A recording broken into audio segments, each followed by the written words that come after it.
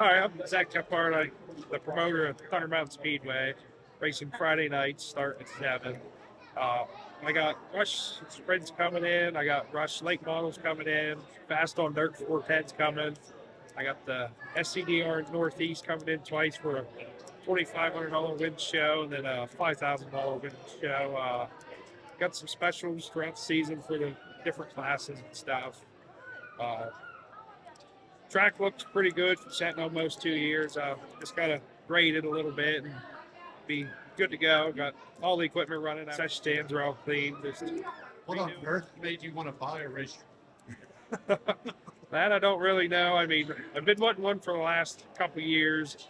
Been looking into it and been helping out with some local tracks and stuff. And then I figured that one sat empty almost 2 years. So then I figured I'd make some phone calls and then made it all happen.